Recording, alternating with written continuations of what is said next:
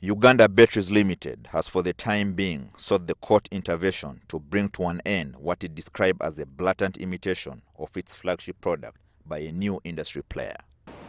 Late last year, a new player by the name of NBL came into the market and with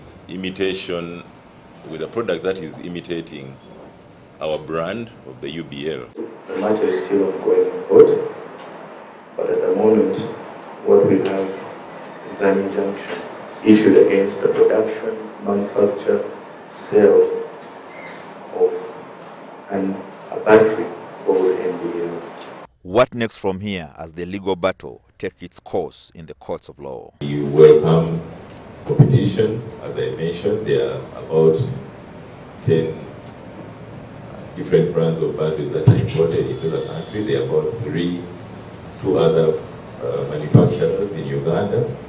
When contacted, the Nile Batteries said they are aware about this matter and that engagements are underway to see that this issue is resolved.